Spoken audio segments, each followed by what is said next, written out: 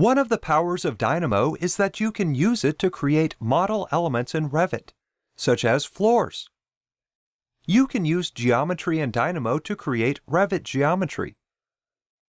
In this Dynamo exercise file, a rectangle has been created by using the rectangle.byCornerPoints node.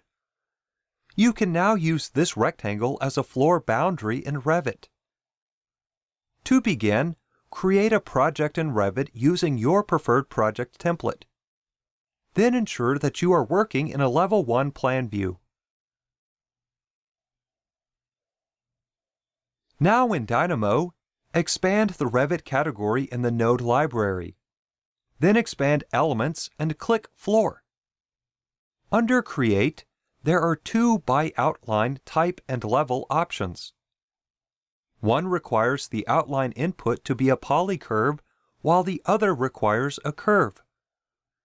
Click the node that requires a curve input.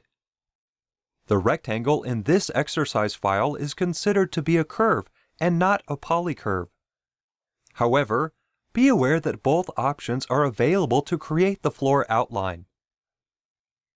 The Floor.byOutline Type and Level node has three inputs: outline curves, floor type, and level.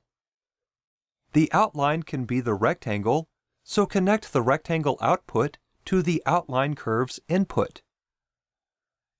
To specify the floor type, you need the Floor Types node. Click Selection under the Revit category in the node library.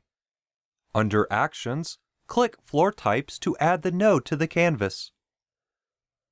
Also click Levels to add that node to the canvas. You can use it to specify the level. The Floor Types node has a drop-down that includes all the floor types in the connected Revit project. Simply expand the drop-down, select the type of floor you want to create, and then connect the floor type output to the floor type input. The Levels node also has a drop-down that includes the name of each level created in the connected Revit project. Select Level 1 and then connect the output to the level input. With the Run drop-down set to Automatic, the floor is created in Revit once the nodes are connected. Dynamo uses the origin of the internal coordinate system in Revit to match its origin. You can now select the floor in Revit and modify it as needed. In order to change the size of the floor, you can change the size of the rectangle in Dynamo.